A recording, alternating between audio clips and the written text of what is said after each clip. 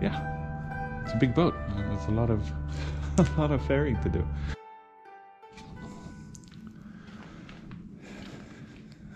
I have an excellent work platform here. It's the old strongback for originally building the boat, but it's heavy and I have to move it again. Yeah, I'm fine.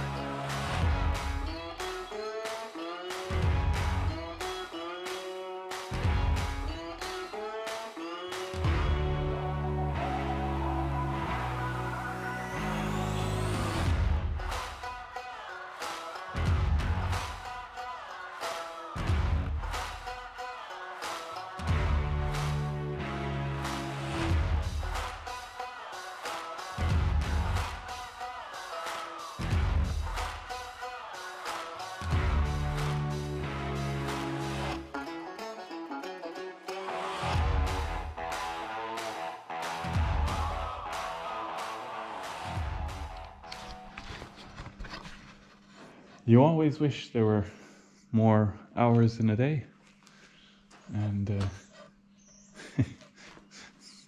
while laying on fairing compound, you wish your fingers were stronger. I've managed to get a layer on here. I hope I haven't put it on too thin. Looks a bit thin in some places, but thin is good as long as it's not too thin. And I just had a visit from the yard owner, and he gave me a fantastic compliment after having seen the port side. He said, a lot of finished boats aren't this good. It's not perfect. There's no way it's perfect, but yeah, I'm really happy with that. He's been building boats and renovating them for 30 years, so he knows what he's talking about.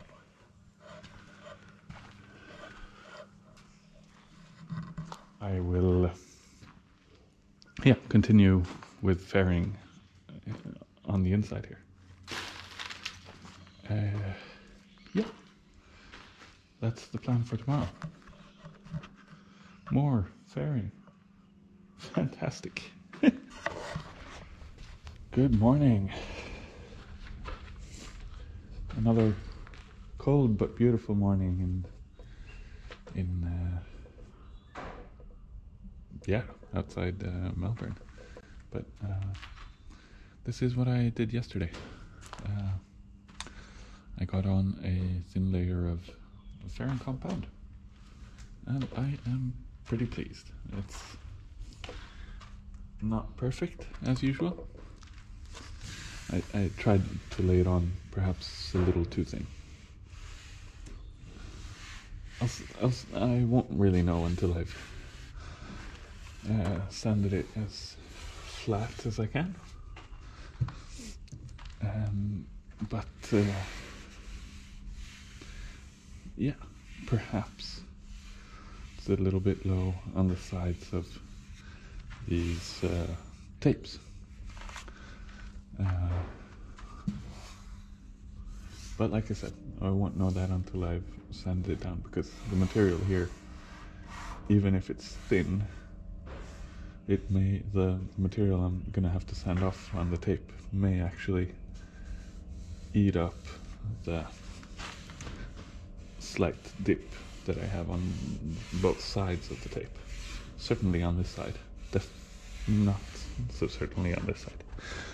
In any case, it looks like I got a really good start here. Yeah, it's a big boat, and there's a lot of ferrying to do. But moving forward with pretty decent speed, I think. It's perhaps not so exciting for you guys to see me sanding this boat for days and days, but that's what it is. I got a delivery.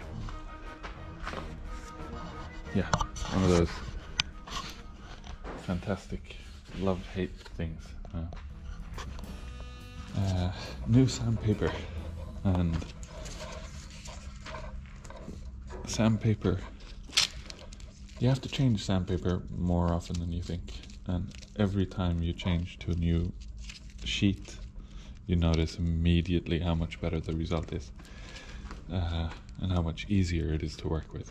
So instead of putting your back into it, you just let the sandpaper do the work, and that helps a lot. I broke my shoulder a couple of years ago in a fall, so the less work I have to do with my shoulder, the better. And this is an adhesive backed hook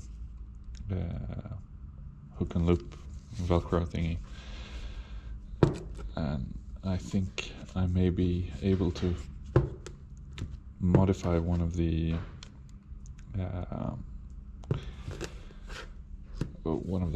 plastering plasterboard sanders, and put this on, and making that a little bit stiffer. That'll stop the machine from digging where I don't want it to dig. See, it's pretty soft. It's excellent for many purposes, but for sanding something flat, for removing material in only high spots, it's not the best. It works if you're gentle, but it will always take a little bit of material also from the lows. So if I can make this a little bit stiffer, then I should be able to get a flatter surface faster. So I'll try and experiment a little bit with that. Hopefully it works. Yeah, it should work. Question is if it's worth spending the time. It's working quite well as it is. And these rolls are for these big 3M boards, and they are excellent, but I'm using sandpaper, and these are the last two pieces. This sandpaper has been around for a while, and I've probably used all the grit they have. Also, it's 60 grit. I got 40, and that'll also reduce the amount of work I need to do. And for all these Durablock sanding blocks, I got all sorts of adhesive backed sandpaper. In hindsight, I should have bought the Durablocks with hook and loop, and got an hook and loop paper for that, but I didn't.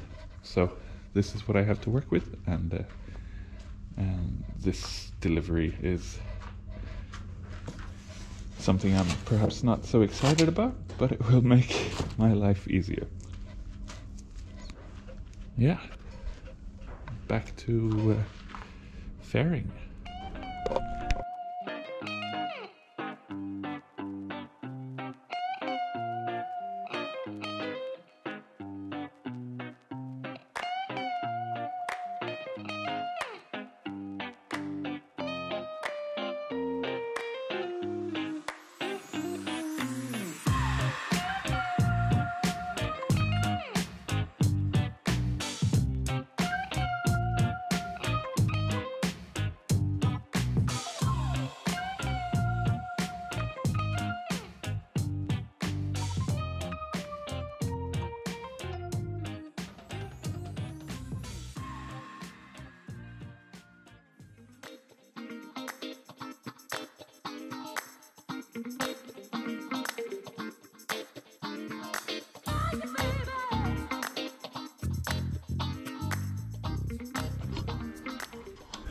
Okay, so clearly I haven't done the whole curve here, but I'll leave it like this for now, shape that, and then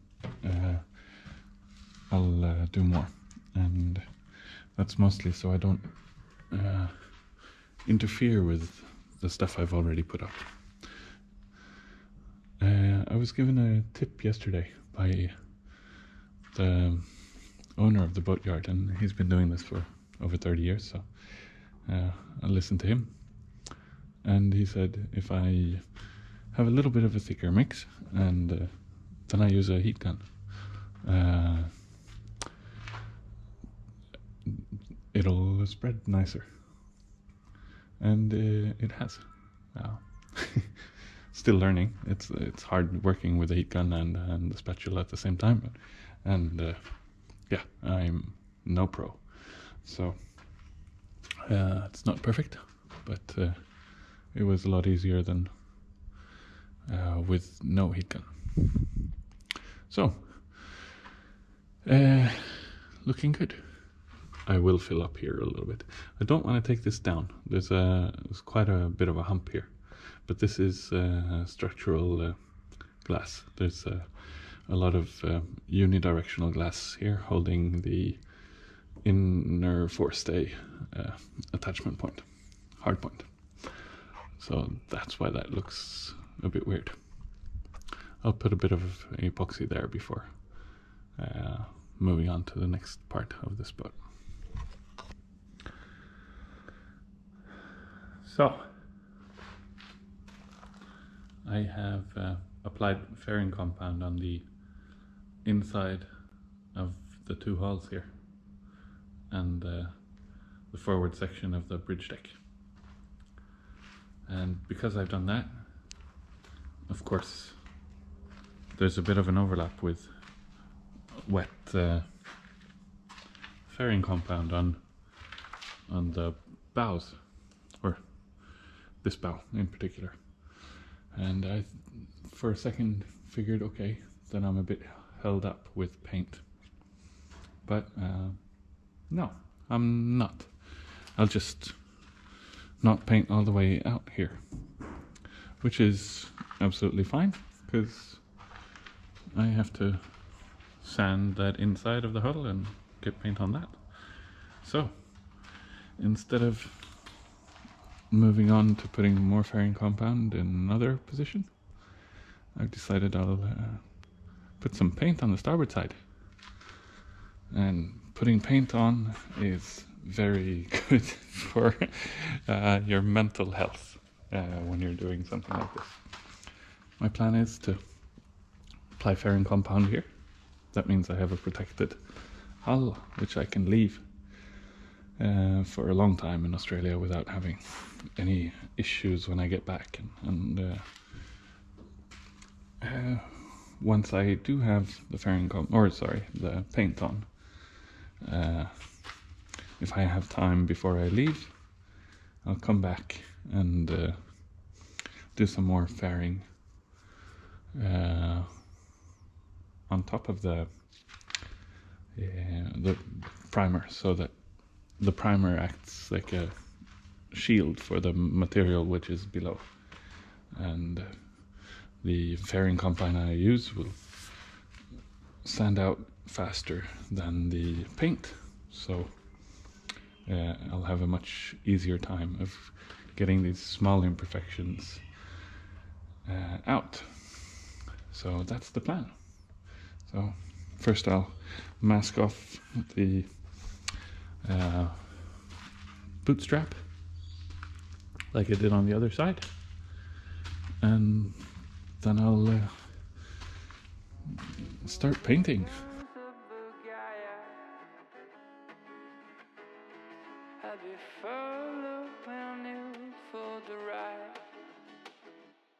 I know that these days have been messing with you like a countless 3,000 girl. And I know the right times when you're feeling surrounded, but I think you should know by now. from the golden domes of Bulgaria. I've been cold Himalaya, I'll be far